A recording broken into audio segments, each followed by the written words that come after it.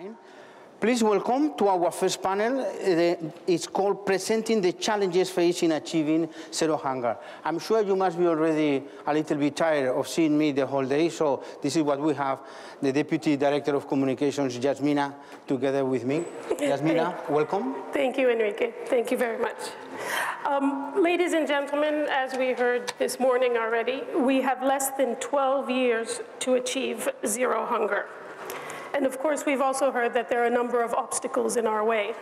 But we also know that we're here to try and overcome them in the numerous ways that we can, because every one of our actions matters, and they're all interconnected. Today's morning panel is about the challenges, but not only the challenges, they have to come with solutions. And as Enrique said, we have a number of distinguished guests in countries who wanted to share with their experiences with us. So I get to be the bad cop in this particular case. We will ask that you please keep your comments to 3 minutes, 4 minutes maybe, so that we can have a dynamic discussion. Just for all of you to know, the interventions will be from the floor, from your seats as well. It's a bit difficult to do a 1,000-person round table, so we will be the ones turning around you for the round table. So thank you very much, now that we know the parameters. Before we start, and before we go back to touch on the challenges, be they malnutrition, as we heard today, this morning, be they conflict, climate change and variabilities, and poverty, we must all understand that we have our role to play. I'd like to share with you this FAO video, which was done in collaboration with acclaimed actor, French actor Lambert Wilson, who has volunteered of his time. He's a director, actor, and activist, volunteered for the cause of zero hunger. Another drought, another famine. This is nothing new.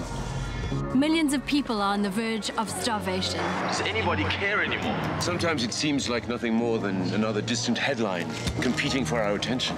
This is not a headline. This is real life. In a few years, there'll be 10 billion people on the planet. How many of us will go hungry then? One food crisis after another. The number of hungry people across our planet on the rise. And the causes? Droughts, floods, but also our wars, our conflict and violence. This makes no sense. We are causing it. So what kind of future is waiting for us? You could almost say famine and hunger are man-made. But if this is true, could we also be the ones to change things? We have one food future, or no future at all. If we don't change things, who will?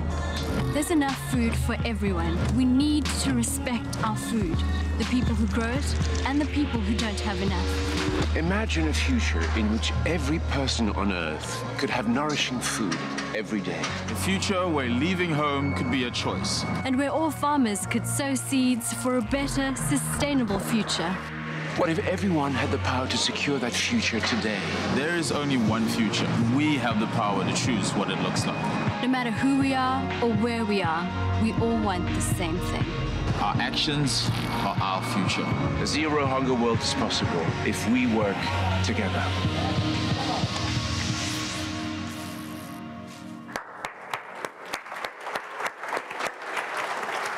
So indeed, our actions are our future, and you'll be happy to know that this video is also in several different languages and is showing freely on TV, many televisions, French, English, Spanish, Italian, and Arabic. So others will know as well that every action counts. I'd like to turn myself now to Madame Josefa Sacco, Commissioner for the African Union. In this somewhat seemingly at times daunting challenge, how do you see this affecting Africa and reaching zero hunger by 2025, as Africa has said that they will reach before 2030? So we really look forward to that. And we saw in this video as well a dialogue between different generations. Does youth and youth employment, does that become part of the solution? Mrs. Sacco. Thank you, moderator. Excellencies, distinguished ladies and gentlemen, all protocol observed. Allow me first of all to congratulate FAO for organizing this important ceremony that we are all here. And I would like to also commend all your presence in this 2018, the World Food Day.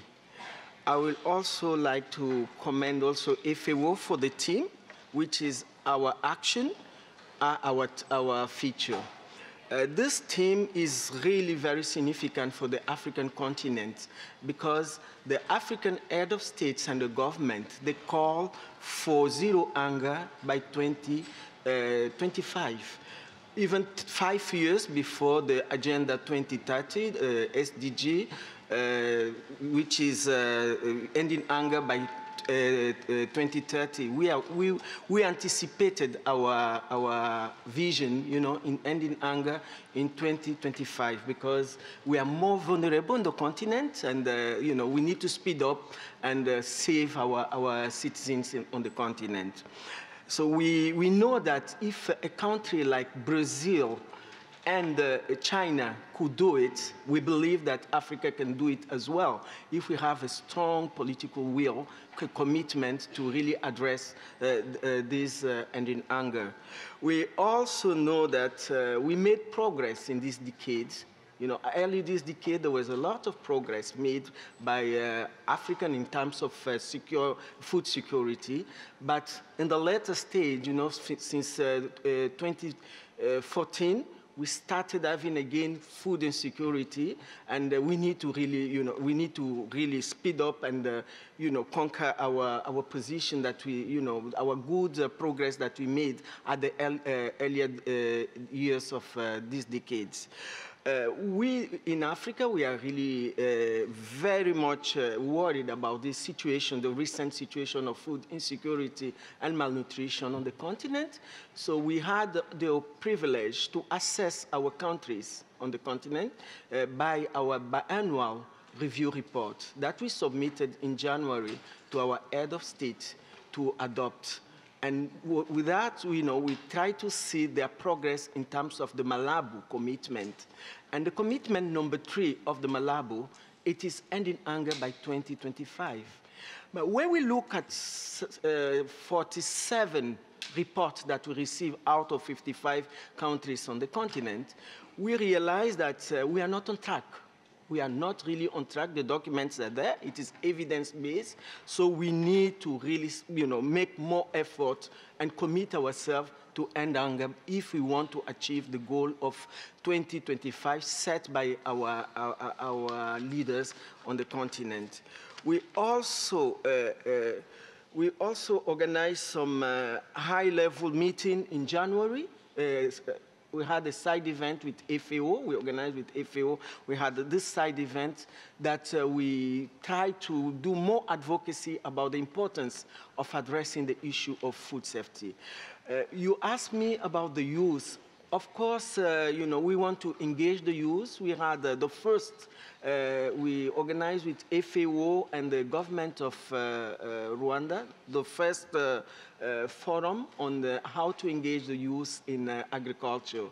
And we believe that the youth is the active labor force that we need to invest on them and create, a conducive environment for us to embark on the agribusiness model, because we don't want agriculture to be done, the way it was done, in a traditional way. We want agriculture, what we learned in Kigali, to be sexy.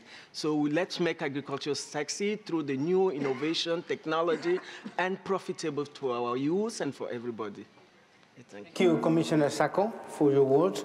We all know that the European Union is one of the most important development actors in food, nutrition, and sustainable agriculture. We are pleased to have with us the Commissioner for International Cooperation and Development of the European Union, Nevin Mimisa, here with us today again. Commissioner, could you tell us how the European Union deals with all these challenges, please? Yes, thank you. Your Majesty, Director General, honorable ministers, excellencies, distinguished participants, dear colleagues. So we've all heard the diagnosis. Global hunger is rising again after decades of decline. Too many people going to bed hungry. Too many countries on the brink of famine, largely due to ongoing conflict, climate change, and instability. Hunger is one of the most vicious and visible signs of vulnerability, the hard edge of poverty and insecurity. It hits those left the furthest behind the first, women and children.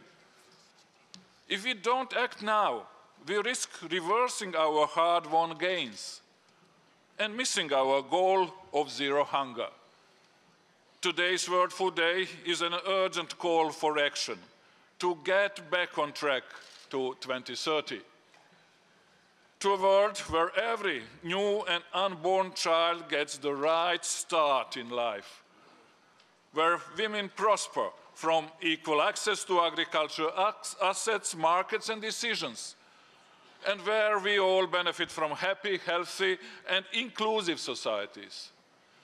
Malnutrition costs the global economy $3.5 trillion a year, and untold more in opportunities lost. But every dollar or euro spent on nutrition brings a return of 16 times or more. So the incentives are clear. What are we waiting for? The European Union always has and will champion decent nutrition for all. It's in our DNA. We know what it means to feed a continent devastated by conflict. Today, we are working with over 40 partner countries which have prioritized food and nutrition security. And we have committed 3.5 billion euros until 2020 to combat undernutrition. Our spending in this area increased threefold between 2014 and 2016. And as a result, the proportion of stunted children is declining. But we know that more is needed. We also recognize the growing challenge of overweight, obesity, and related non-communicable diseases. We are addressing this so-called double burden of malnutrition through policy dialogue with the countries concerned, in coordination with our European and global partners. We have been working with international actors through the Scaling Up Nutrition movement, SUN movement, to mobilize all relevant sectors to improve nutrition. In 2016, we launched the Global Network Against Food Crisis with the Food and Agriculture Organization and World Food Programme. This has strengthened our shared analysis and actions, especially through the Global Report. For example, we provided immediate and long-term relief to the countries hit by El Niño in 2016 and averted famine in 4 countries last year. And last month in New York, we increased our support to the global network by another 70 million euros.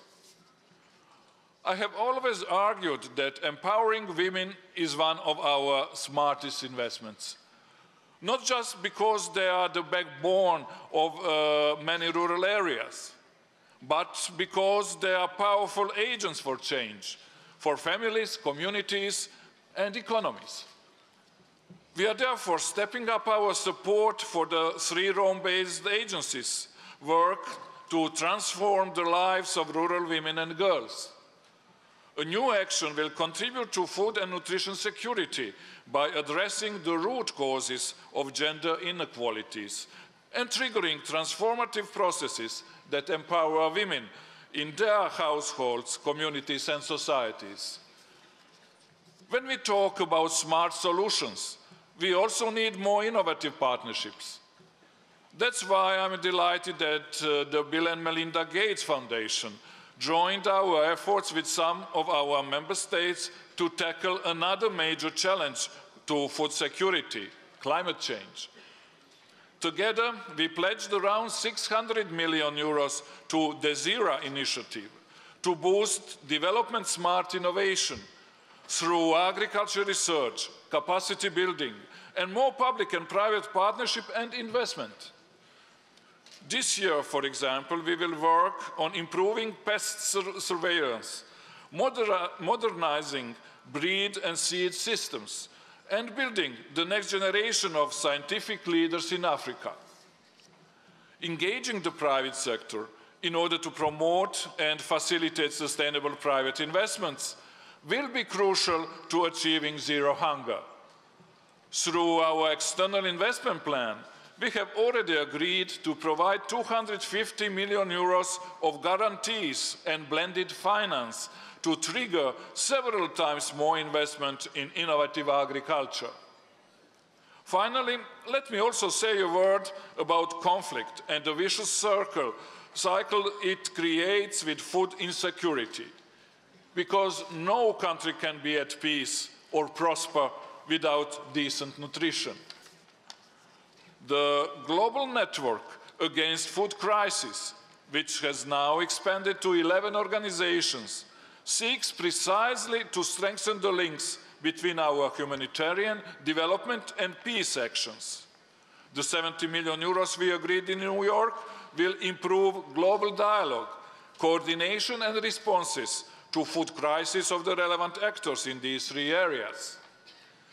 During my visit to Colombia last year with the Director General of the Food and Agriculture Organization, we witnessed firsthand how important sustainable agriculture and rural communities are for lasting peace, and vice versa. Since 2000, much of our 500 million euros of support for Colombia's peace process has focused on the rural areas disproportionately affected by conflict. We also heard now our joint support had helped to rebuild lives after severe flooding in the Canal del Dique region and to improve longer-term food security and resilience. All of these examples show how complex and connected the route to zero hunger is. But history has also shown that our most ambitious aspirations are often forged from our greatest challenges. We are together today to recapture that leadership and vision, because we dare to imagine a world free from hunger by 2030, and because we know that our actions today will determine our future peace and prosperity. Thank you very much.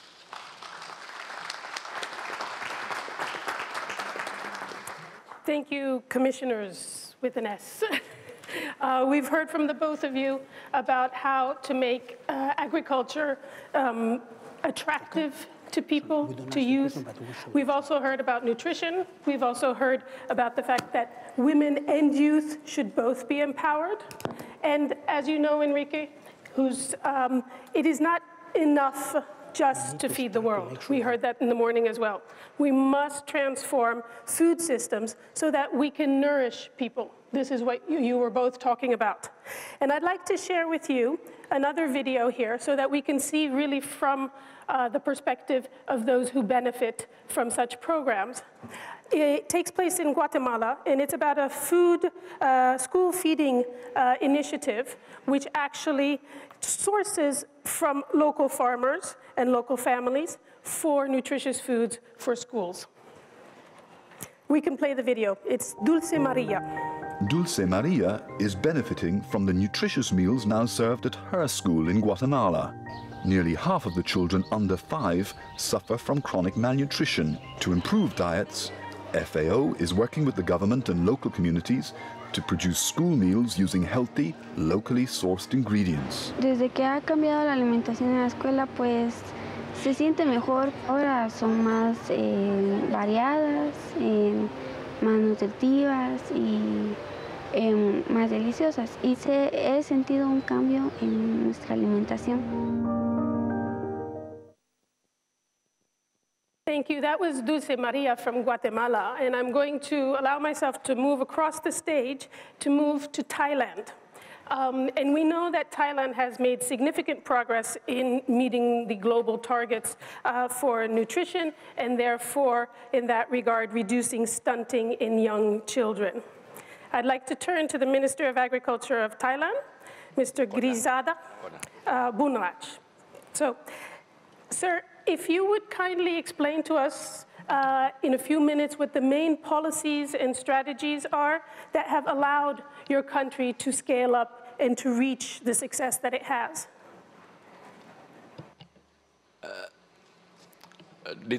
Distinguished ladies and gentlemen, please allow me to speak in Thai, and we have an interpreter.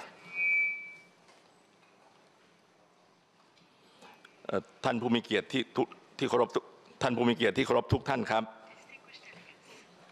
กับผมมีความยินดีเป็นอย่างยิ่งที่ได้เข้าร่วมเฉลิมฉลองวันอาหารโลกปี 2561 ณ สำนักงานใหญ่ FAO ขอเรียนว่าประเทศไทยนั้นได้จัดงานวันอาหารโลกร่วมกับสำนักงาน FAO ประจำภูมิภาคเอเชียและแปซิฟิกที่กรุงเทพเป็นประจำทุกปีโดยมีสมเด็จพระเทพรัตนราชสุดาสยามบรมราชกุมารีในฐานะทูตพิเศษด้านขจัดความหิวโหยของ FAO และทูตพิเศษด้านอาหารในโรงเรียนของ WFP เสร็จร่วมทรงเปิดงานด้วยทุกครั้งและจากประสบการณ์ของกับผมที่ได้ทำงานคลุกคลีกับประชาชนในหลายท้องที่โดยเฉพาะอย่างยิ่งในพื้นที่ชนบทห่างไกลของหลายจังหวัดในประเทศไทยในฐานะผู้ว่าราชการจังหวัดและปลัดกระทรวงมหาดไทยก่อนที่จะมาดำรงตำแหน่งรัฐมนตรีว่าการกระทรวงเกษตรนั้นทำให้ผมได้ตระหนักถึงว่าการพัฒนาที่ยั่งยืน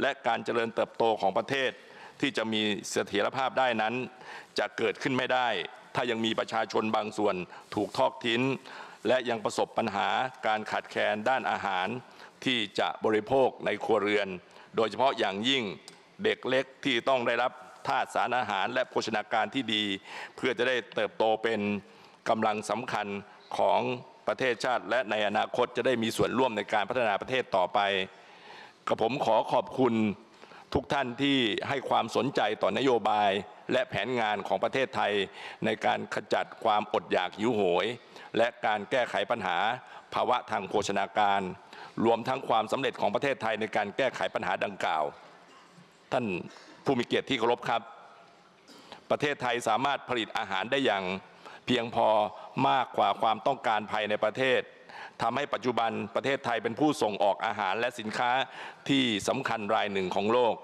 แต่ประเทศไทยก็ยังคงให้ความสำคัญกับการป้องกันการแก้ไขปัญหาความอดอยากหิวโหยและภาวะทางโภชนาการในเด็กเล็กและประชาชนผู้ด้อยโอกาสโดยเฉพาะอย่างยิ่งกลุ่มผู้สูงอายุอาทิเช่นปัญหาการเจริญเติบโตช้าในเด็กเล็กปัญหาการขาดสารอาหารและปัญหาโรคอ้วนน้ำหนักเกินที่ก่อให้เกิดปัญหาโรคเรื้อรังตามมาจากปัญหาภาวะโรคอ้วนเป็นต้นที่ผ่านมานั้นประเทศไทยได้ดำเนินการนโยบายและโครงการต่างๆเพื่อลดปัญหาความอดอยากหิวโหยและปัญหาภาวะทางโภชนาการในเด็กเล็กผ่านโครงการต่างๆดังต่อไปนี้กองทุนพัฒนาเด็กและเยาวชนในถิ่นทุรกันดารในสมเด็จพระเทพรัตนราชสุดาสยามบรมราชกุมารีผ่านโครงการศูนย์พัฒนาเด็กก่อนวัยเรียนในชุมชนโครงการอาหารกลางวันในโรงเรียนถิ่นทุรกันดารที่อยู่ห่างไกลรอบประเทศโครงการอาหารเสริมนมโรงเรียนในนักเรียนชั้นประถมและโครงการเฝ้าระวังและคัดกรองเด็กก่อนวัยเรียนและเด็กเล็กเป็นต้นโดยการทำงานตามโครงการต่างๆที่ได้กล่าวถึงนั้นเราร่วมกันทั้งภาครัฐภาคเอกชนและเครือข่ายประชาสังคมที่เป็นปัจจัยสำคัญที่ทำให้การแก้ไขปัญหาความอดอยากหิวโหยและปัญหาภาวะทางโภชนาการประสบความสำเร็จโดยทุกภาคส่วนได้มุ่งสู่เป้าหมายสันติผลเดียวกันนั่นก็คือเพื่อขจัดความอดอยากหิวโหยให้หมดสิ้นไปจากโลกนี้นอกจากนี้ประเทศไทยได้น้อมนำเอาศาสตร์พระราชาของพระบาทสมเด็จพระปรมินทรมหาภูมิพลอดุลยเดชบรมนาถบพิตรที่ทรงมีโครงการพัฒนาตามพระราชดำริเน้นการแก้ไขปัญหาด้านการเกษตรปัญหาการใช้ทรัพยากรดินและน้ำอย่างเป็นระบบโดยนำมาปรับใช้ในการพัฒนาทางการเกษตรอย่างยั่งยืนเพื่อให้เกษตรกรสามารถผลิตอาหารเกษตรได้อย่างดีและปลอดภัยนำมาซึ่งความมั่นคงทางอาหารในระยะยาวนอกจากนี้ รัฐบาลไทยยังได้น้อมนำเอาพระราโชบายของสมเด็จพระเจ้าอยู่หัวรัชกาลที่ 10ในการพัฒนาคุณภาพชีวิตของเกษตรกรให้มีความมั่นคงขจัดความยากจนความเดือดร้อนของพี่น้องประชาชนในภาคเกษตรสุดท้ายนี้ผมขอเรียนย้ำว่าการขจัดความอดอยากหิวโหยและการแก้ไขปัญหาภาวะทางโภชนาการนั้นเป็นปัญหาของทุกคนที่จะต้องอาศัยความร่วมมือจากทุกภาคส่วนไม่ว่าจะเป็นภาครัฐภาคเอกชนภาคประชาสังคมที่ต้องทำงานร่วมกันเริ่มต้นจากจุดเล็กๆที่บ้านในระดับชุมชนระดับประเทศเพื่อนำไปสู่ความเปลี่ยนแปลงและความสำเร็จในระดับโลกตามเป้าหมายแห่งการพัฒนาที่ยั่งยืนตลอดไป Thank you very much. Minister, let me now share with you a chart. Let's have the chart on the screen, please. As FAO Director General mentioned this morning, we have a big challenge with obesity. Can I have the chart of obesity, please? Thank you.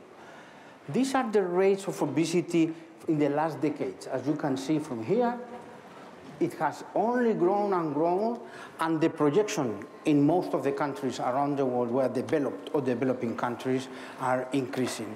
As we have here this morning from different speakers, this is a major challenge for us. Let's talk about nutrition, and I'm going to turn to the Minister of Lesotho, because Lesotho is doing, implementing very impressive policies in the area of nutrition, especially in relation to early childhood development. Minister, could you tell us? I think you have to open your microphone. Thank you. We heard already from the King this morning, but it would be good to hear from you. Your Majesties, distinguished guests, ladies and gentlemen,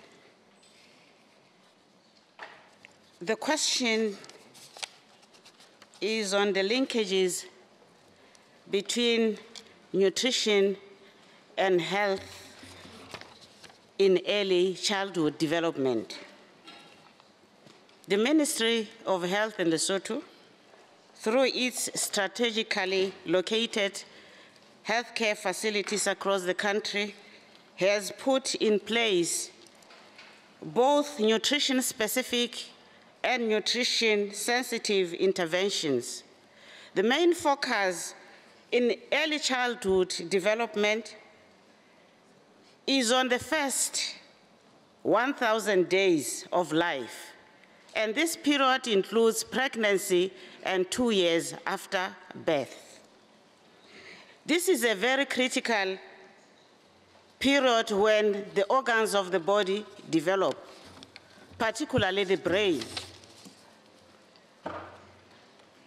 So nutrition is integrated into the maternal and child health care programs, which are provided in all healthcare settings within the country. When we look at the antenatal care, which is also a very critical time during pregnancy, mothers are also encouraged to have nourishing diets. They are also provided with micronutrients supplements. For example, they are given folic acid. We all know that folic acid is very important in preventing spinal cord and brain defects in utero. They are also given iron tablets to prevent iron deficiency anemia. Another important strategy is on breastfeeding. As we know that we in Africa, food is still a big problem, we encourage lactating mothers to breastfeed. And this is usually initiated immediately after birth. And so far we have seen in the Demographic Health Survey of 2014-15 that about 65% of women initiate immediate breastfeeding. We encourage mothers to breastfeed for a period of 6 months after birth. But amongst Basotho, it is common that breastfeeding can go up to 2 years. The benefits of breastfeeding cannot be overemphasized. For example, we know that breast milk contains antibodies that protects the child from early infections. For working mothers, we encourage them to express breast milk so that the milk can be given to the child while they are away at work. We also encourage hygienic practices and good storage of that milk to avoid contamination. Children or infants are given vitamins, for example, vitamin E. They are also given fortified food to improve their immunity and their nutritional status. We also do the growth monitoring within all these health facilities. Anthropometric assessments or the measurements are done, and growth assessments are conducted in all the health facilities.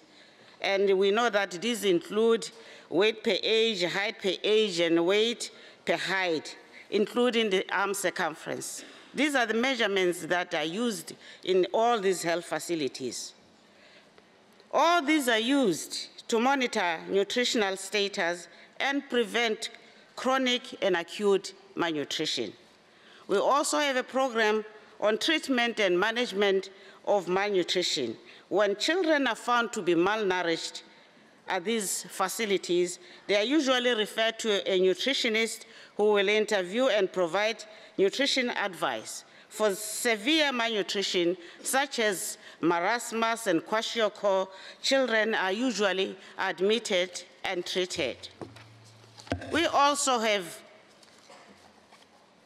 nutrition-sensitive programs, such as child immunizations. We know that children are often exposed to infections such as polio, tetanus, and measles or rubella. And these are provided in all the facilities in Lesotho. Another nutrition-sensitive intervention is on water, sanitation, and hygiene. Mothers are encouraged to use safe water to prepare meals for children. And boiling is one of the strategies that ensures safe water. Management of waste and proper disposal of harmful waste to prevent infection. We also encourage hygienic practices in preparing children's food. These include, it may be seen as one of the least things, but it's one of the most important strategies we can use: hand washing. Hand washing is so important because it prevents infection.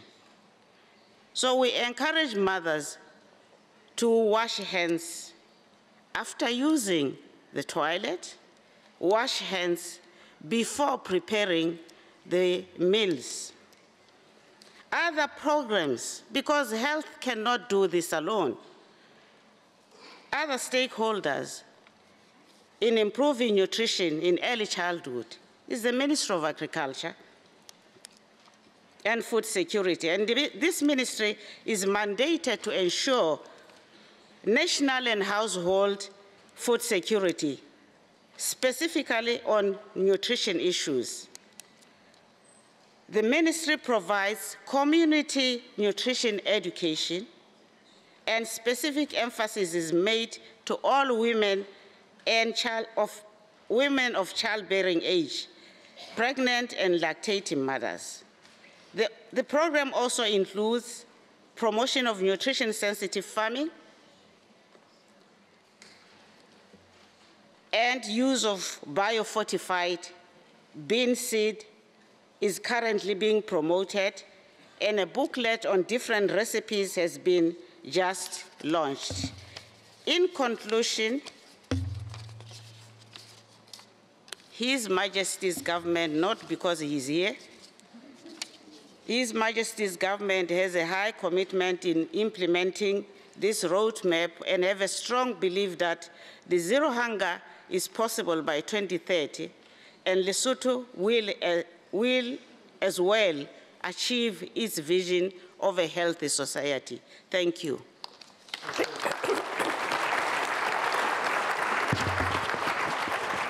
Thank you very much. We've heard about the various practices in place to give women the opportunity of providing nutritious food to their children. And we're very happy to have His Majesty here to push forward as well this topic, and also to be our goodwill ambassador for nutrition. And of course, we've heard about education for women, which is key. Education, be it for children, for girls, and education for women. FAO firmly believes in supporting women as agents of change for rural development. I want to share with you another video, and this story comes from Senegal. The lady is Guilé. She and thousands of other women have had their lives changed by a new method of harvesting water. It's part of the FAO 1 million cisterns for the Sahel. So if we watch the video of Guilé in Senegal. The Sahel region faces severe drought and desertification. Often, women have to walk 10 kilometers for water.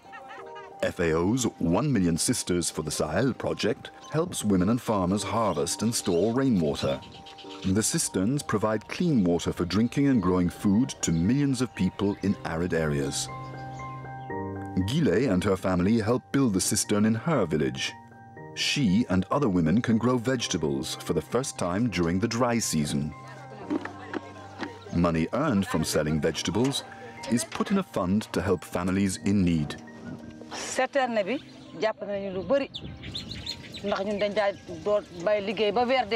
luñ jaay dañ ko daan fayé ndox légui nak biñu duggé ci tarné bék légui ñu ngi arrosé suñu gantax té duñ fay facture.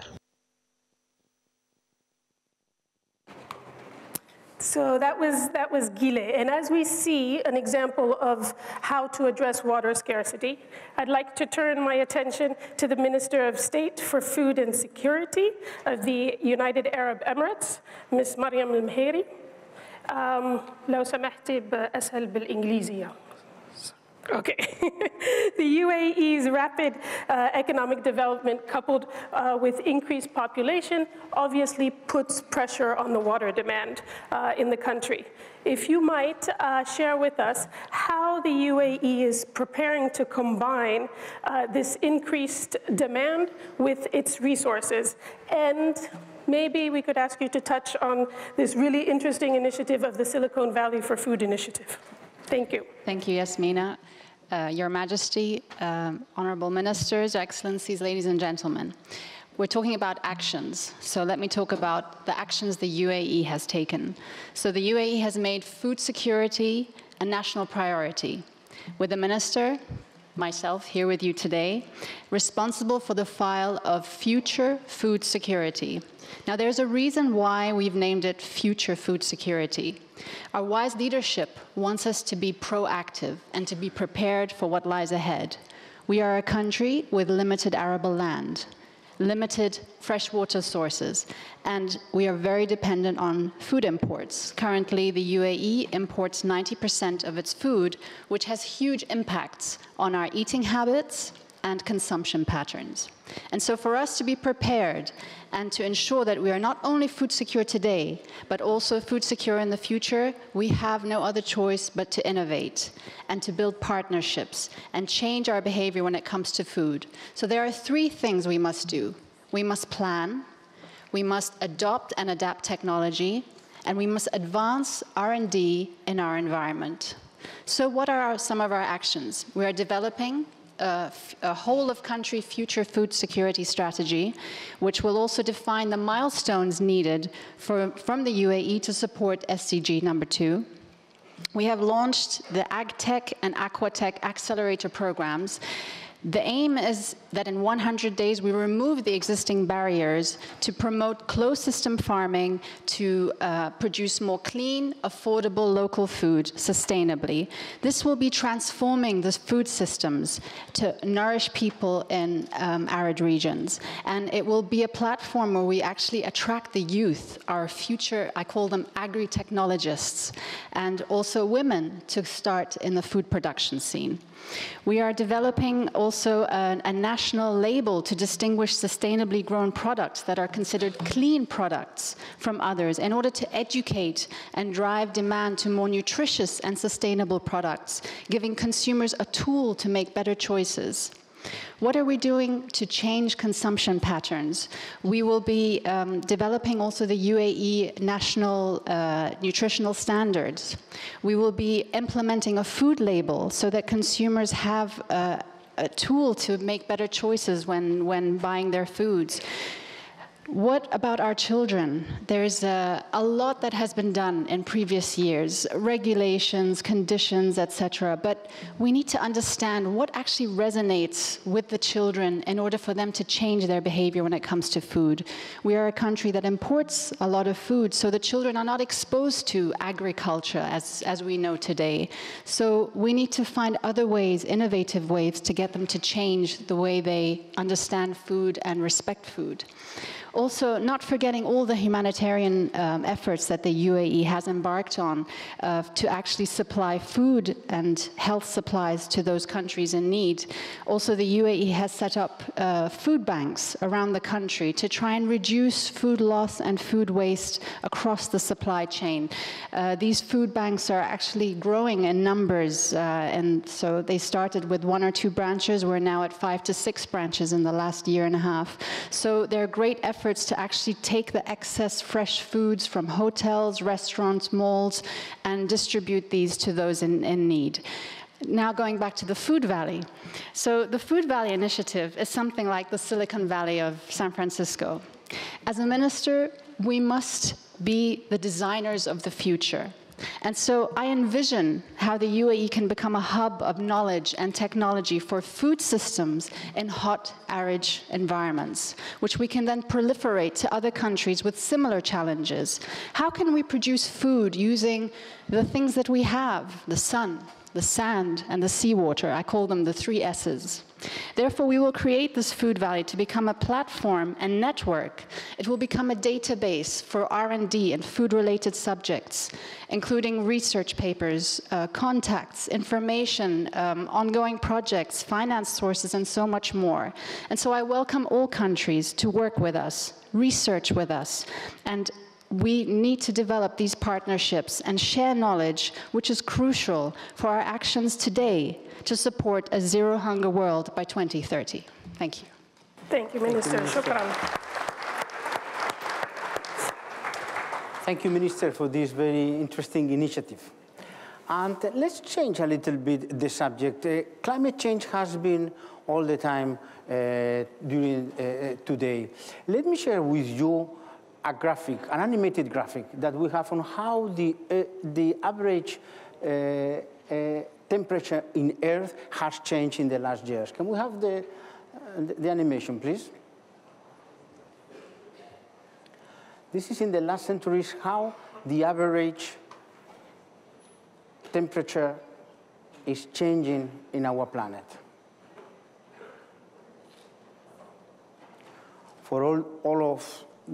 If somebody still has any doubts about climate change. Jasmina. Yes, we can witness that extreme and erratic weather conditions affect a number of areas. And one of the places where it does affect is in the Sahel region.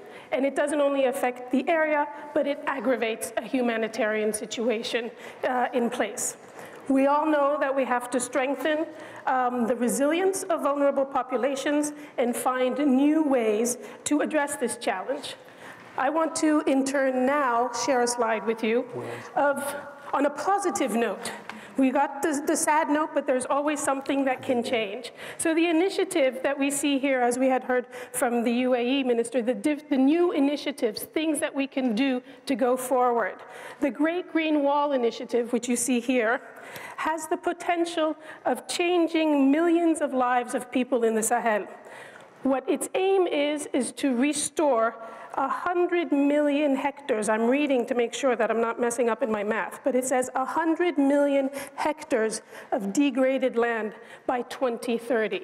So this hopefully will also be a way to address the situation in the Sahel, which is addressing what both commissioners had said earlier: find new and innovative ways, find different ways. The Great Green Wall is a very good example of that. With this in mind, because we're in the Sahel, je me permets de me tourner vers Son Excellence Jacob Ouedraogo, Minister of Agriculture for Burkina Faso, who actually will be reading for us a message from the President of Burkina Faso, His Excellency Roch-Marc Christian Kaboré. Et je pense, I allow me to interpreters to switch to French, je pense que son message doit adresser sûrement cette problématique du Sahel, de qu'est-ce que l'on peut faire pour arriver et atteindre un monde libéré de la faim. Merci, Monsieur le Ministre. Merci. Avant tout propos, je voudrais dire merci au directeur général de la FAO de nous inviter à cette grande rencontre, parce que c'est le président du FASO lui-même qui devait être là, qui devait livrer son message. Malheureusement, il n'a pas pu faire le déplacement pour des contraintes de dernière minute. Alors, nous sommes venus pour le représenter et nous disons grandement merci. Il faut se dire que ce message spécial sera mis en ligne par la FAO, qui puisse permettre à tout le monde de pouvoir le consulter. Mais par rapport à la question qui m'a été posée, il faut se dire que vous vous souvenez très bien qu'en 2016, la FAO et le système des Nations Unies ont proclamé l'année internationale des légumineuses. Et cette année internationale des légumineuses nous a permis de croire en quelque chose, de croire que les légumineuses ont une capacité de pouvoir intervenir dans la lutte contre la faim et la malnutrition. Nous avons souhaité abriter la clôture de l'année internationale des légumineuses les 10 et 11 février 2017, ce qui a été fait, et nous avons reçu Madame Semedo, directrice générale adjointe à cette grande rencontre. Et après, le Burkina Faso a organisé elle-même une journée nationale des légumineuses. Bien entendu que jusque-là, nous n'avons pas pu avoir, par la déclaration de Ouagadougou, la journée mondiale des légumineuses, mais ce dossier est en cours au niveau de l'Assemblée générale des Nations Unies à New York. Et je pense que d'ici la fin des travaux, cette journée mondiale des légumineuses pourront être proclamées. Alors, qu'est-ce que le Burkina fait pour lutter contre la faim et la malnutrition dans notre pays? Nous avons fait une option forte. Et cette option forte, le président l'a mis dans son programme de développement de notre pays, le plan national de développement économique et social, quand il a placé l'agriculture au centre même du développement social et économique de notre pays. Et il a mis les légumineuses à une place qui permette à ce que nous puissions travailler et avoir des résultats pour contribuer favorablement à la lutte contre la faim dans notre pays. Nous avons cru, nous avons fait, nous avons vu. Nous avons cru, c'est pour cela que nous avons souhaité abriter l'année internationale des légumineuses pour montrer qu'au Burkina Faso, on a un penchant sérieux sur des questions fondamentales pour lutter contre et la faim et la malnutrition. Pourquoi les légumineuses?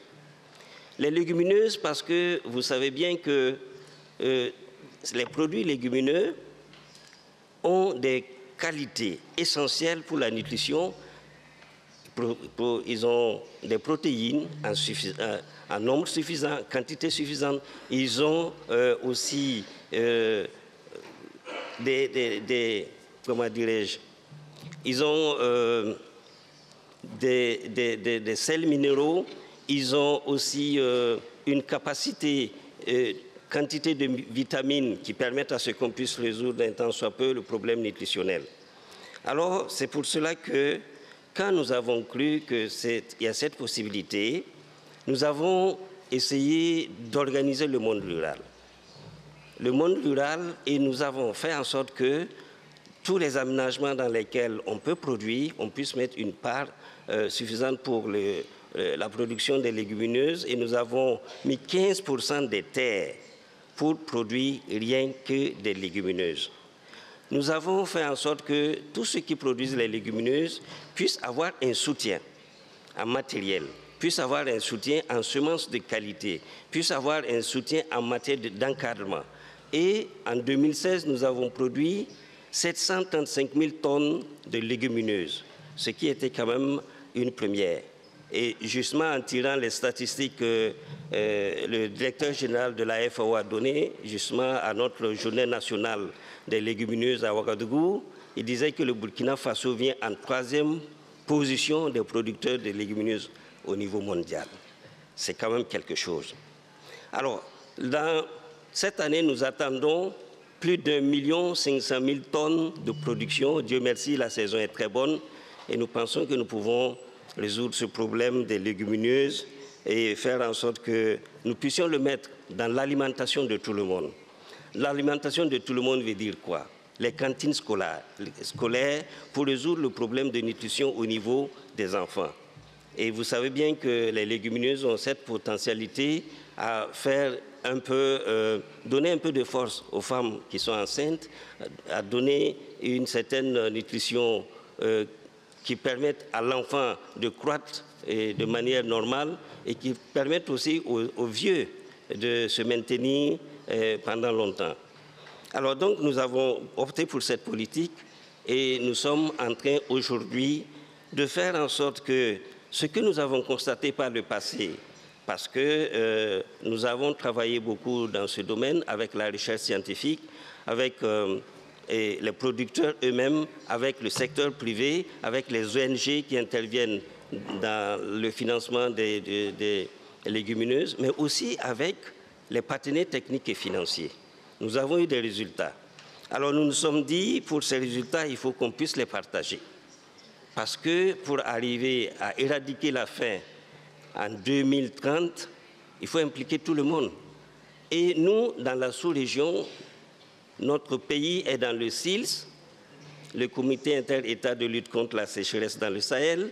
Nous sommes dans l'UNFAO, nous sommes dans la CEDEAO, le WAP, et nous travaillons en sorte maintenant que toutes ces institutions puissent se donner la main afin que nous puissions trouver une solution définitive dans la sous-région, dans la lutte contre la faim. Et notre président est le président en exercice du SILS pour le mandat actuel. Alors voilà ce que nous faisons, impliquer tout le monde et que nous puissions aller très loin dans le travail et que nous puissions nous donner mutuellement la main. Nous avons voulu quand même faire cela parce que vous savez bien que les légumineuses aussi ont une capacité de restaurer le sol. Et cette capacité nous permet justement d'économiser en intrants. Cette capacité nous permet de faire des rotations entre les légumineuses et les céréales. Et ça fait en sorte que tous ces résultats capitalisés, nous devons aller vers une solution de tous et que nous voulons partager avec tous les pays qui sont membres de la FAO et faire en sorte que ces résultats puissent apporter un changement et que nous puissions vraiment éradiquer la faim et la malnutrition dans nos pays. Nous croyons, nous faisons, nous voyons et les résultats sont très positifs et nous pensons qu'ensemble nous pouvons faire des changements positifs pour nos populations rurales et pour l'amélioration des conditions de vie de ces populations. Merci. Merci beaucoup. Merci beaucoup, Monsieur le Ministre. Évidemment, nous ne pensons pas que des toutes petites choses comme les toutes petites légumineuses peuvent vraiment transformer toute une société et faire marche arrière sur la faim. Et donc, it really means, even though pulses are very, very small, with a very small thing, you can really turn the clock back and bring back a zero hunger world. Thank you, Yasmina. Allow me to change language. Cambiamos continente, cambiamos de idioma, dejamos Burkina Faso y África y nos vamos a América Latina y a Guatemala. Guatemala es uno de los países, como sabemos, con mayor riesgo del denominado corredor seco centroamericano. La FAO, en coordinación con su gobierno, está poniendo en práctica un programa para fortalecer la capacidad de gestión de riesgo de las autoridades locales y nacionales. Quisiera preguntarle a don Juan Carlos Carias Estrada, secretario de Seguridad Alimentaria y Nutricional, sobre el tema. En concreto, ¿qué medidas está tomando Guatemala para evitar la migración por la necesidad y lograr la seguridad alimentaria y nutricional sobre las áreas vulnerables? Un saludo a todos, Su Majestad Letzi III del Soto, director general de FAO, FIDA y PMA. Muchas gracias, excelencias. Agradecimiento especial a FAO por la invitación que nos hizo a este comité, así como las intervenciones que ha hecho nuestro país de Guatemala, mucha relación muy buena y adherido a la institucionalidad pública. No les voy a hablar de estadísticas globales de las cuales ya todos tienen por memoria, ya todos saben, todos dominan, sino que les voy a hablar de lo que sucede en Guatemala y qué es lo que hemos logrado y a qué es lo que le estamos apuntando. En Guatemala tenemos una alta población de guatemaltecos que se encuentra eficientemente alimentados y nutridos. Esto limita su futuro y reduce sus opciones de desarrollo, siendo nuestro principal problema la desnutrición crónica en niños menores de 5 años. Estamos hablando de un 46.5%, es decir, 1 de cada 2 niños tienen desnutrición crónica en nuestro país. Nadie puede tener paz si tiene hambre. Nadie puede tener buena salud si se alimenta mal. Por lo tanto, nadie deja su país y su casa si tiene las condiciones satisfactorias mínimas para vivir. El cambio climático, la pobreza, la degradación de los recursos naturales, la carencia de agua disminuye esta posibilidad de poder tener una vida digna, sobre todo para la población indígena y no indígena que vive en el área rural del país y que es más vulnerable. La migración es un fenómeno natural en la humanidad, desde la naturaleza de la concepción misma. Las personas migran, viajan, se aventuran, pero cabe cuestionarse cuál es la motivación para hacer esto. Sin embargo, el hambre, la pobreza no deberían de ser estas razones. Según Miguel Barreto, el director regional del PMA para Latinoamérica y el Caribe, la inestabilidad socioeconómica, la presión demográfica y la inseguridad alimentaria se han identificado como un disparador de la migración. Estamos de acuerdo con esta apreciación, pues la falta de empleos alternativos a la agricultura y a la reducción internacional de los precios de mercado de los productos agrícolas que exportamos ha disminuido. Precipitaciones pluviales desde 2014 aumentan la migración irregular, especialmente para el país de Estados Unidos. Guatemala sufre estas consecuencias del cambio climático que se traducen en sequías, precipitaciones torrenciales en algunos momentos, deslaves, huracanes, temblores y violentas erupciones volcánicas, lo que reduce severamente nuestros niveles de crecimiento y productividad para contrarrestar el fenómeno migratorio de nuestros connacionales, pues arriesgan sus vidas y la de sus hogares con la esperanza de encontrar un trabajo y proveer una mejor realidad y heredar un mejor futuro.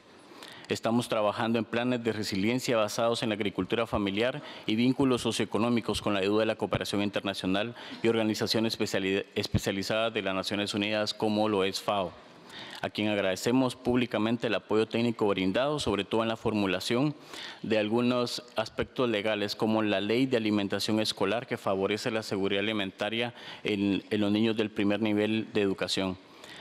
Aunado a esto, la Ley de Agricultura Familiar que se está exponiendo en el Congreso de la República para ser conocida y aprobada.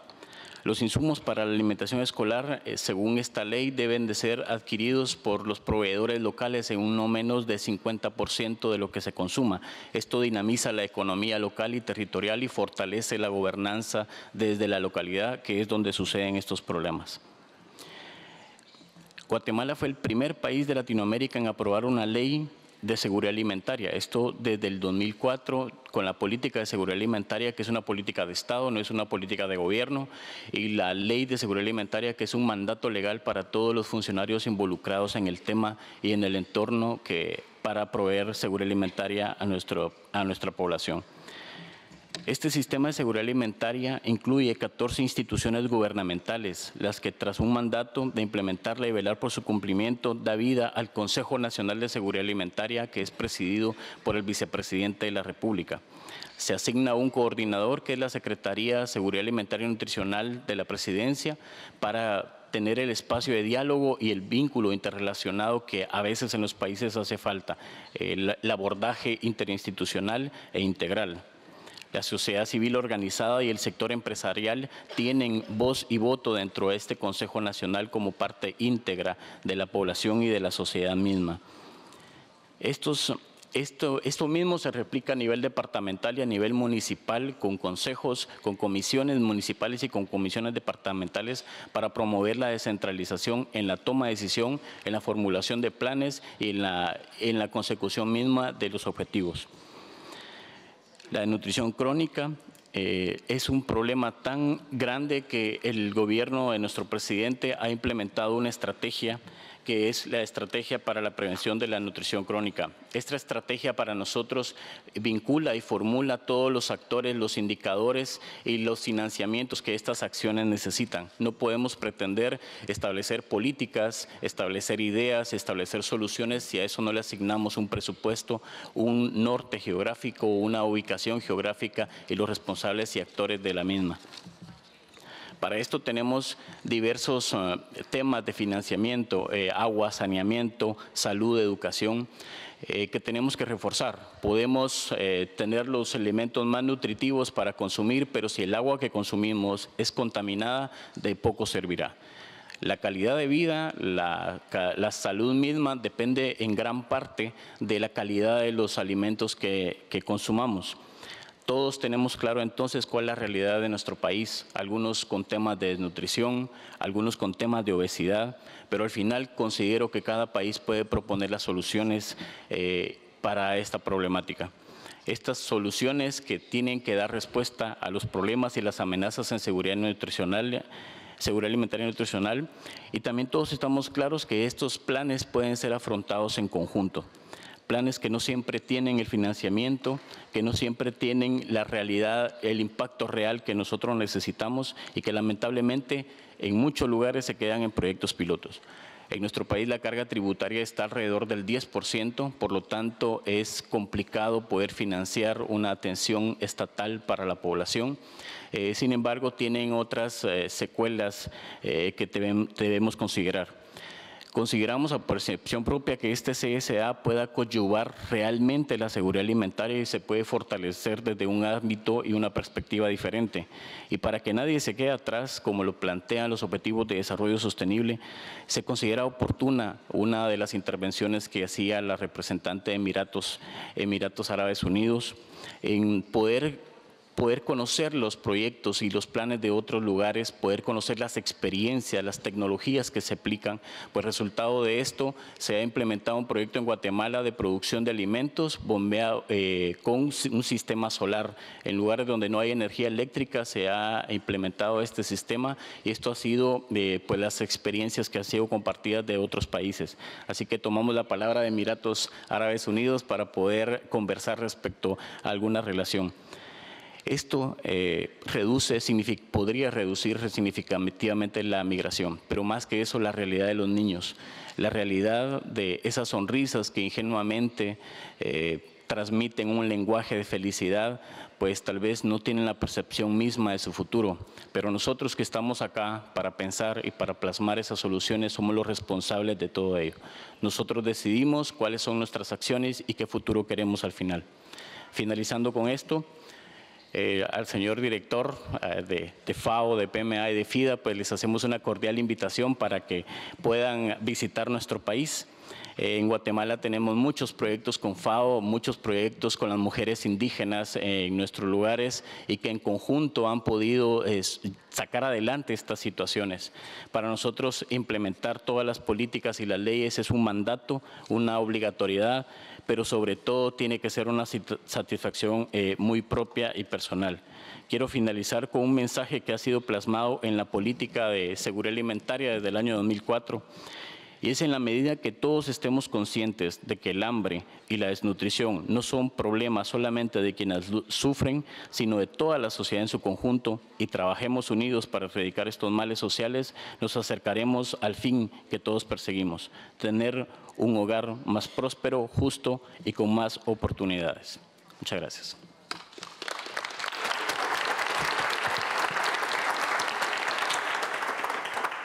Muchas gracias, señor Carías Estrada, de Guatemala. We take advantage, we just hear about migration in Latin America.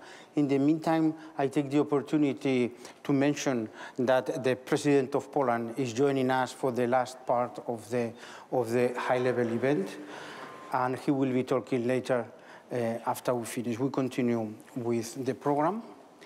Welcome to the President of Poland. We continue with the program. Ladies and gentlemen, let's wait 1 second so that everybody sits, and then we continue.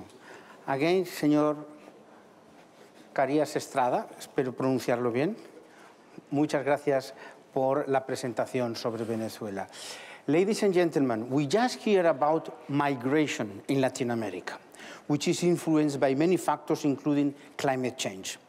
Another important driver of migration that we cannot forget to mention today is conflict.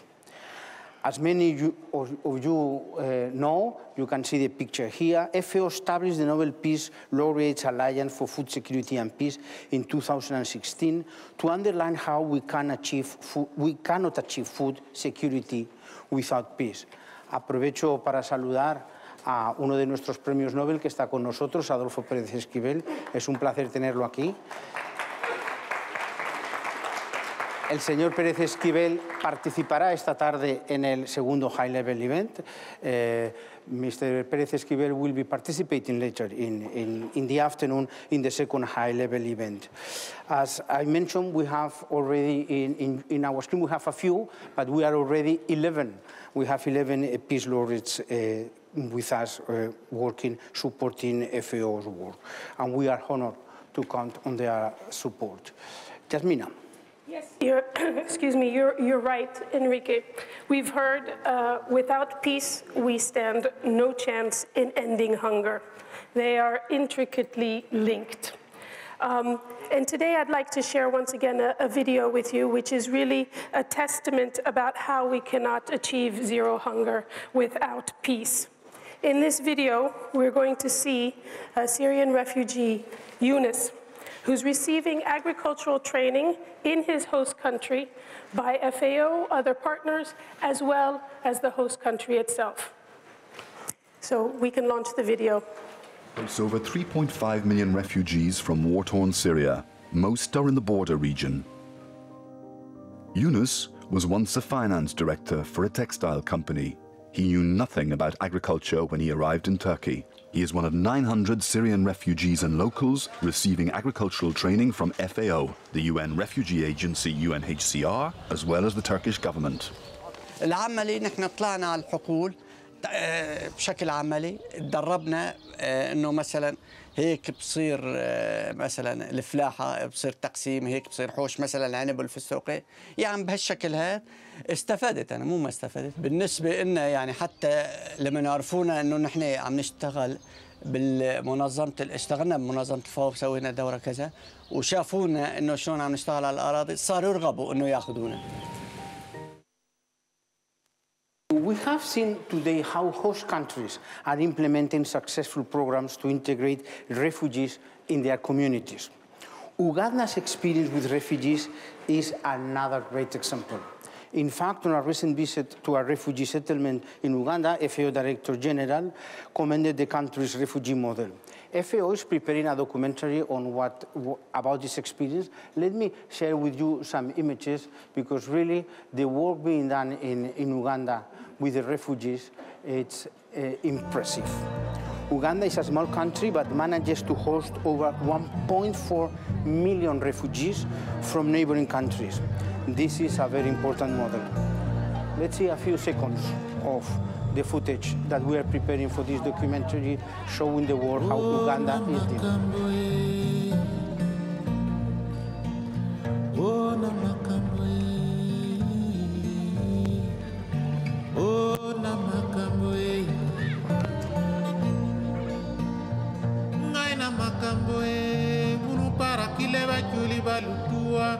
About the Ugandan experience, we have with us the Permanent Secretary of the Ministry of Agriculture and Animal Resources of Uganda, Mr. Pius Wakadi. Could you please tell us about this impressive experience? Yeah, thank you.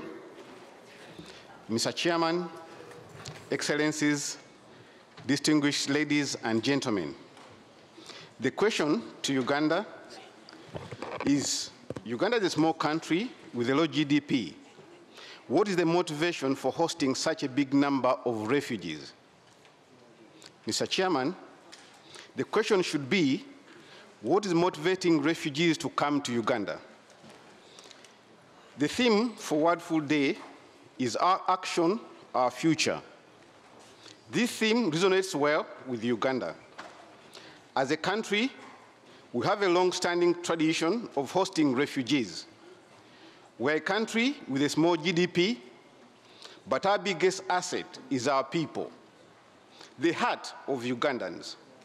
Uganda welcomes everyone with a warm heart, respect, and dignity. Uganda has a long tradition of hosting refugees.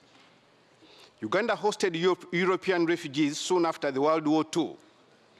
These included the Polish, Italians, Germans, and many others.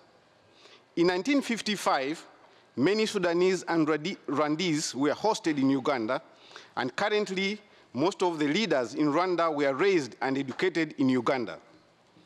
Uganda is currently leading the refugee hosting country in Africa with over 1.4 million refugees.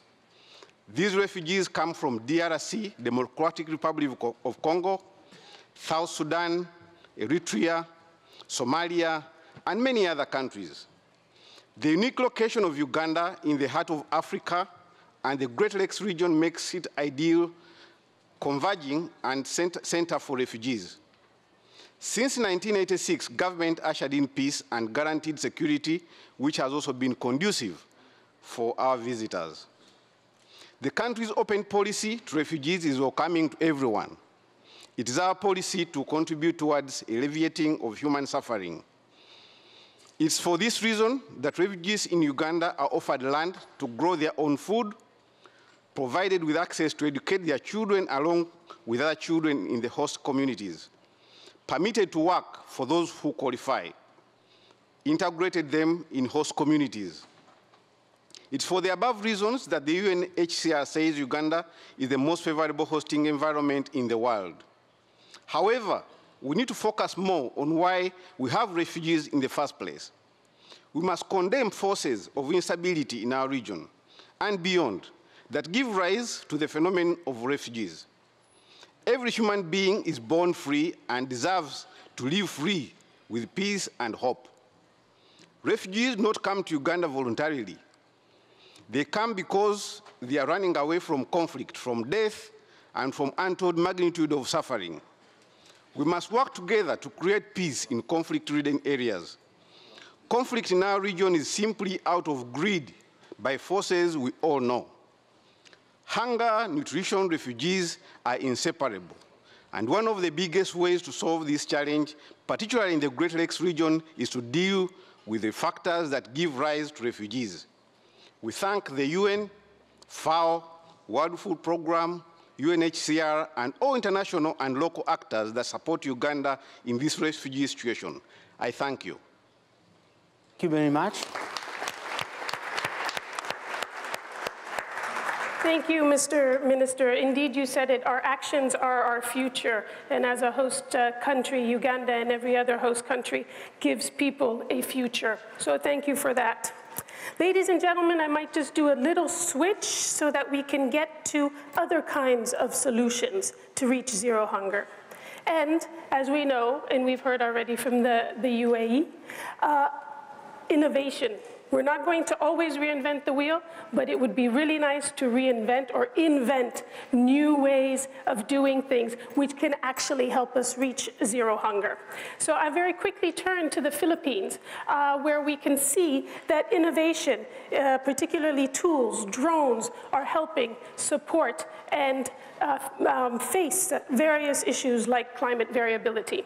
So a quick look at the Philippines, please. The Philippines is often struck by extreme weather events. Farmers are worst affected as their crops are destroyed and their livelihoods threatened.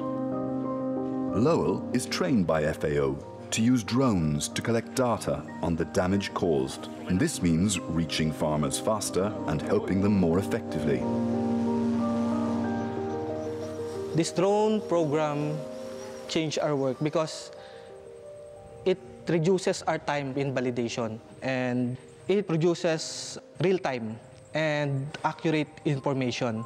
And I'm very happy I have the opportunity to help our farmers to improve their productivity, on how to recover from calamities, such like that. So indeed, innovation is wonderful, and innovation also requires great investment. I will turn now to the Minister of Agriculture and Fisheries of Oman, وزير فؤاد بن جعفر السجواني. كمان لو سمحت بأسأل بالإنجليزي. Mr. Minister, what, in your opinion, is needed to put in place an upscaling of the private sector investment in agriculture? Do you yourself have lessons learned which you could impart with us? Thank you. شكرا. Thank you very much. شكرا جزيلا السيدات والسادة والآنسات. نتفق اليوم جميعا على أن إنتاج أكثر للغذاء أصبح أمر غير ترفي وإنما ضرورة ملحة لتوفير الطعام لمجتمعاتنا وكذلك للجياح وللعالم وانعكاساتها على أمن واستقرار الدول. لكنها أيضا فرص اقتصادية واعدة وتعزز فرص العمل وتحقق أمن غذائي تحوطي من المخاطر أيا كانت، حروب، نزاعات، ظروف مناخية، أمراض وأوبئة. أشرت يوم أمس في كلمتي أن بلادي سلطنة عمان تحقق متوسط نمو سنوي يقدر ب20% خلال السنوات الثلاث الماضية، وربما تشاركوني الرأي بأن هذه نسبة هي عالية، ونتوقع تسارع سنوي لنسب النمو الغذائي للفترة القادمة حتى 2023. كيف استطعنا تحقيق هذه النتائج؟ استطعنا تحقيقها من خلال عدة خطوات. الأولى هي التزام ودعم كامل من أعلى مستويات القرار السياسي، وهو أمر مهم لتسريع الخطوات الإجرائية والبيروقراطية وتخصيص الموارد وتهجيج الإعلام. الثاني هو الاطمئنان والوثوق بالأطر القانونية والاستثمارية والقضائية وفعاليتها، هذه مهمة كثير للمستثمرين. ثلاثة، تحرير كامل لتجارة المواد الغذائية. والموضوع الرابع هو تهيئة المناخ وأدوات الاستثمار والحوافز للمستثمرين. وهنا أنقل لكم صورة سلطنة عمان. كان الوضع الحقيقة مختلف خلال السنوات الماضية، عزوف تام عن الشباب العماني نساء ورجالا للاستثمار في هذا القطاع أو حتى العمل في هذا القطاع ودخول المستثمرين في هذه القطاعات. كانت مستويات الاكتفاء الغذائي دون مستوى الطموح كانت تمثل حوالي ثلث من احتياجات عمان في سنة 2011. اليوم وصلنا إلى 56% وهي مستمرة بالزيادة والحمد لله. ماذا عملنا في عمان حتى نستطيع أن نعجل من خطوات النمو في قطاع الغذاء؟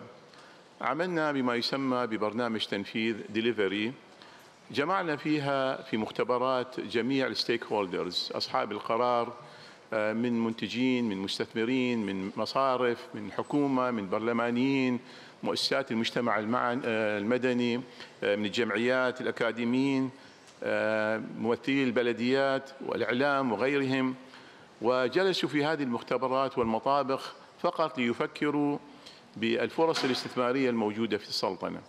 وكانت النتائج مدهشة، كيف يستطيع أن يفكر القطاع الخاص خارج المنظومة الحكومية. وأيضا تحدثوا عن متطلبات لتحقيق ونجاح هذه الأفكار، وأيضا تشخيص التحديات وكيفية معالجتها. وضعت برامج زمنية للتنفيذ، ووضع فريق متابعة التنفيذ مرتبطة بأعلى سلطة سياسية، وبالتالي تذهب نتائج وفعاليات وأداء هذا القطاع حتى يتم متابعتنا بشكل يومي. كمثال من قطاع الثروة السمكية في السلطنة من برامج تنفيذ ديليفري، وضعنا برامج زيادة الإنتاج السمكي من المصائد الطبيعية والاستزراع السمكي إلى 4 أضعاف خلال 5 سنوات، لتصل إلى من 280,000 طن إلى حوالي 1,300,000 طن في سنة 2023. الجميل في هذه العملية أن الحكومة لن تستثمر أكثر من 7% من مجموع يحتاج هذه الخطوات والمبادرات. نتكلم عن 93% من الأموال ستأتي من القطاع الخاص، وهو توجه جديد في السلطنة. كان المعتاد أن الحكومة تصرف على هذه المشروعات، لكن تغيرت الصورة تماما اليوم نجري فقط من مختبر القطاع السمكي لهذه الفترة الزمنية لتنفيذ 91 مبادرة ومشروع في قطاع الثروة السمكية لوحدها تم الاتفاق عليها في مختبرات الثروة السمكية. الموضوع الثاني، قمنا بتأسيس فريق للاستثمار في الوزارة يجتمع كل خميس صباحا برئاستي، نبحث عن هذه الفرص الاستثمارية المختلفة، نبحث عن المستثمرين، نطرح مشروعات جدوى، نعمل مع المستثمرين لتنفيذ هذه المشروعات. والحمد لله أثبت هذا الفريق فعاليته في استقطاب الكثير من المبادرات والمشروعات. بالنسبة للمشروعات التي كان يتردد القطاع الخاص في تنفيذها لأسباب مختلفة، قمنا كحكومة بإنشاء شركات بنسب مساهمة تقدر ب20%، ودعونا شركات القطاع الخاص للاستثمار فيها. هي مرحلة مؤقتة إلى أن تقف هذه الشركات على أرجلها، ثم يتم بيع حصص الحكومة للقطاع الخاص. هنالك طبعا حوافز للشباب العماني من خلال تخصيص أراضي لهم سواء كان للاستزراع السمكي أو للزراعة، وتقديم قروض ميسرة مع توفير فرص تدريب وحاضنات يعني لتوفير تدريب الكافي الفني والإداري والتسويقي لهم. هنالك برنامج أيضا لإشراك فعال للمرأة الريفية في برامج مختلفة لهذه الوزارة، وأصبحت المرأة شريكة في الإنتاج تغطي حاجة المناطق التي تعمل فيها.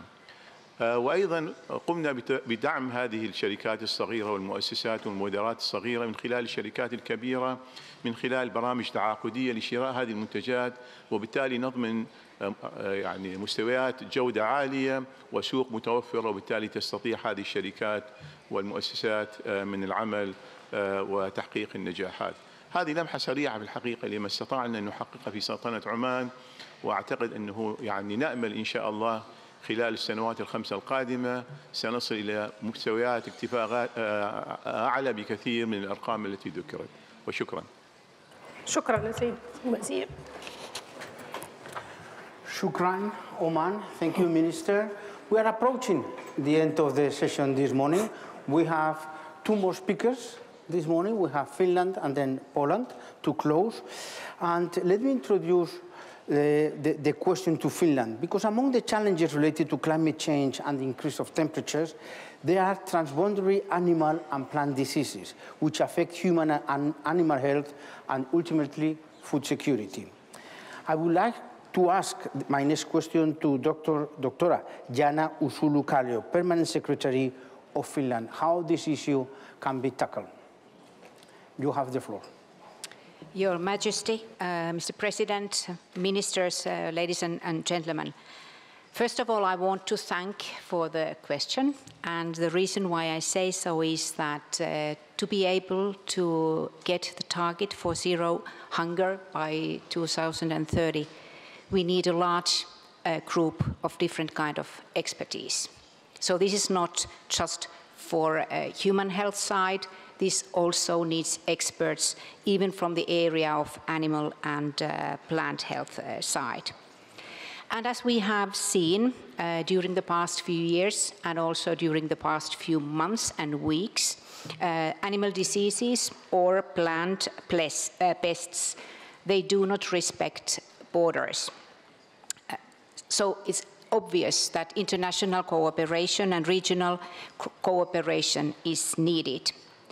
And therefore, what I want to emphasize is that the starting point has to be sharing of information in a transparent way.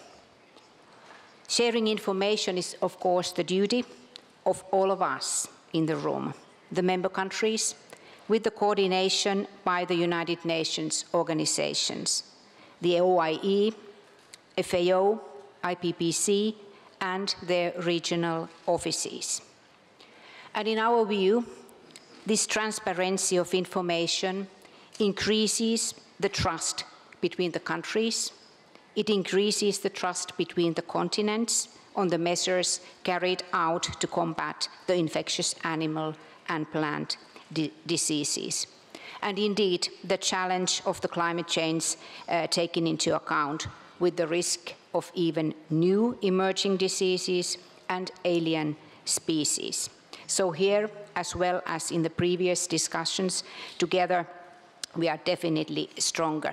So what I call upon is international increased cooperation between the veterinarians, between the plant health and other experts globally, especially to work with prevention, because prevention is always the most effective and the cheapest way to combat both animal and plant health diseases. I also want to inform the audience that Finland has made a proposal on UN level to celebrate the year 2020 as an international year for plant health. And this has a clear linkage to food security globally. And my last point is that we need internationally approved standards where the UN organizations play a crucial role. We have to base these have to be based on scientific knowledge. So we need international cooperation on scientific level to be able to see the emerging diseases and then to implement them accordingly. That is the duty for all of us. Thank you for this possibility. Thank you. Thank you to the Permanent Secretary of Finland. And ladies and gentlemen, to close this morning, as you know, this year COP24 will be chaired by Poland. And it is my pleasure to invite the President of Poland, Andrzej Duda, to take the floor. Thank you.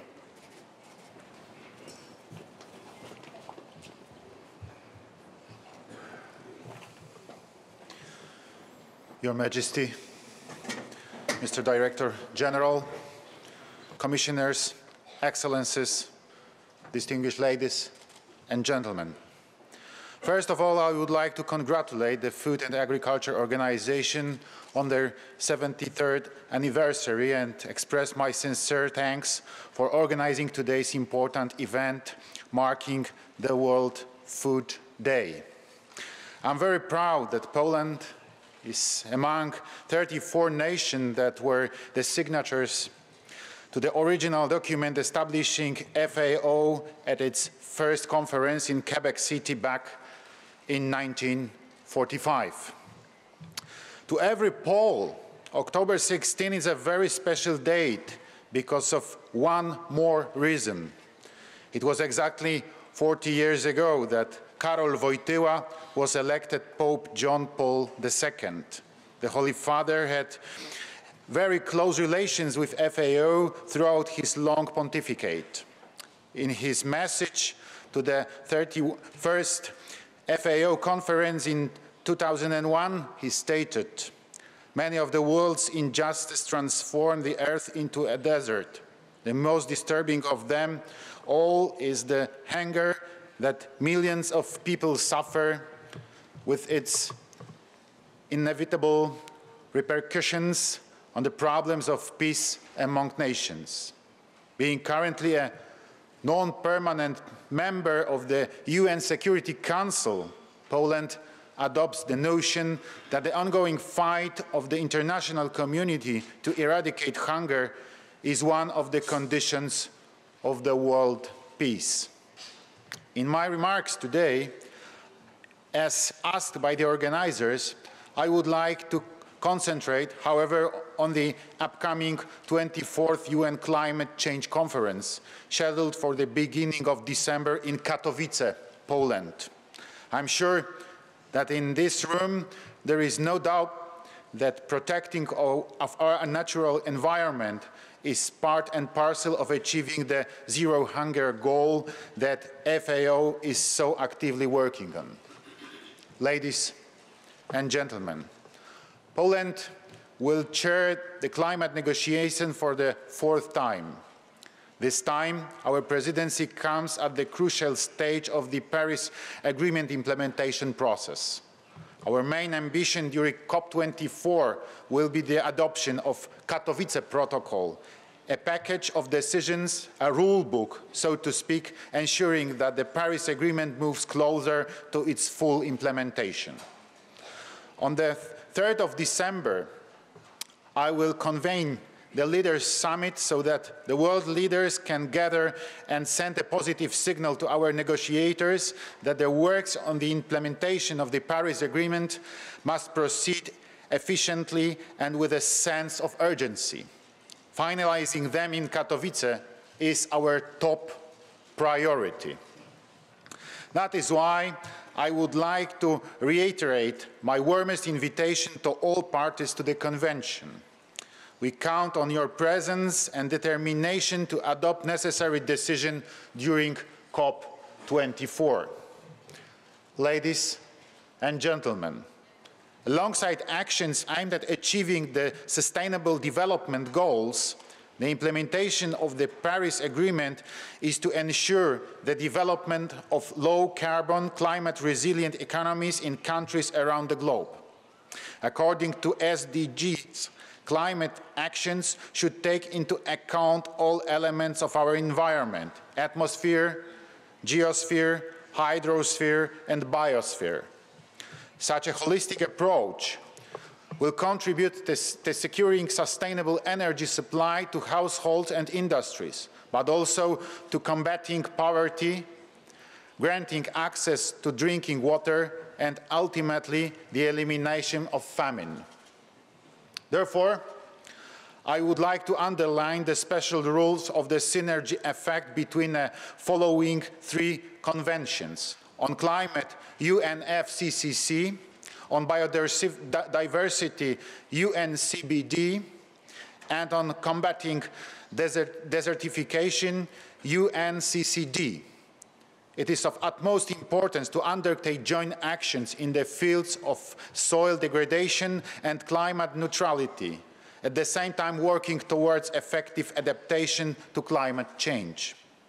Ladies and gentlemen, one of the requirements of the Paris Agreement is to balance the emission of carbon dioxide with its absorption by ecosystems. We need to stop the CO2 emissions from growing, stabilize their levels, and eventually reduce the concentration of the gas in the atmosphere. To achieve climate neutrality, understood as a state of balance between anthropogenic greenhouse gases emissions and their absorption by ecosystems, we have to increase the capacity of terrestrial ecosystem to absorb CO2 and decrease the level of greenhouse gases that escape into the atmosphere due to poor practices on soil management or deforestation. Forests play a particularly important role not only in carbon capture and storage. Equally significant is their role in a regulation of water and soil conditions, reducing wind erosion, limiting and stopping the surface flow of fertile soil to the seas, or diminishing the destructive effect of natural disasters. Reasonable forest management allows us to counter the negative effect of climate change, including drought and soil degradation, and to increase biodiversity in a given area. Forests have a significant and positive impact on drought prevention and soil degradation, at the same time improving and, in many cases, creating favorable conditions for cultivation. This, in turn, can be effectively used by the agricultural sector for food production. As President of Poland, it makes me particularly happy that our state forest, National Forest Holding, which oversees about 7.5 million hectares, or almost 80% of all forests in Poland, has been doing a marvelous job in terms of implementing and managing small retention projects. In fact, in 1913, State Forest received the prestigious Sultan Kebon's Prize for Environmental Preservation, acknowledging their outstanding contributions in the management and preservation of the environment. Ladies and gentlemen, as we move closer and closer to COP24 in Katowice, I would like to emphasize that we should always put people at the center of our deliberations.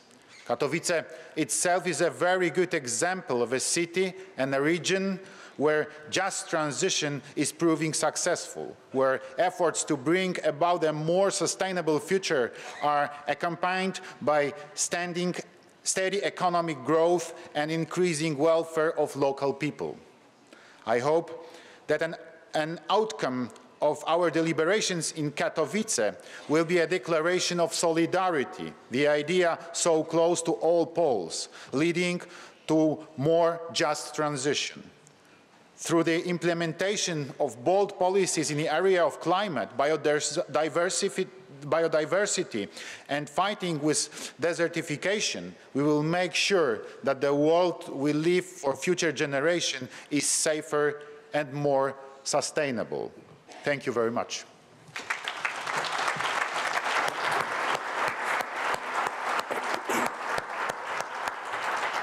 Thank you. Thank you, Mr. President.